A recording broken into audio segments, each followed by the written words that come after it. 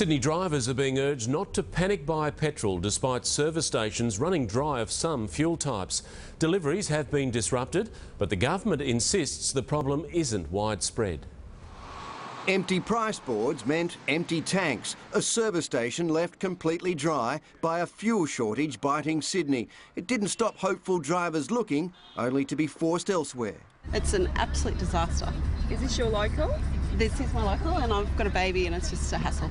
Big fat hassle, so I'm not sure what's going on. Well, I mean, it's just going to fill up, but they've just closed it off. It's amazing. I need to get something ready soon, otherwise, I'm walking. BP stations were worst hit. 7-Eleven and Shell outlets too, including Coles branded stations, were running low, all out of some grades. The fleet task is under pressure, but I would say to motorists, don't go into a panic buying scenario. Shop around or put up with another grade for a little while, but there will be some hardship out there for the next week or so.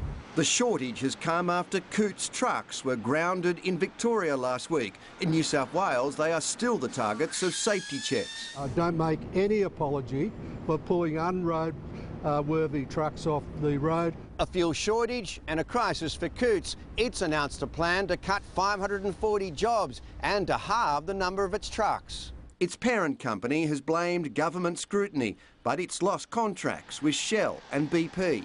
Shell and Coles need to take a hell of a lot of responsibility for the squeeze on these jobs, the squeeze on the transport companies. Chris Marr, 7 News.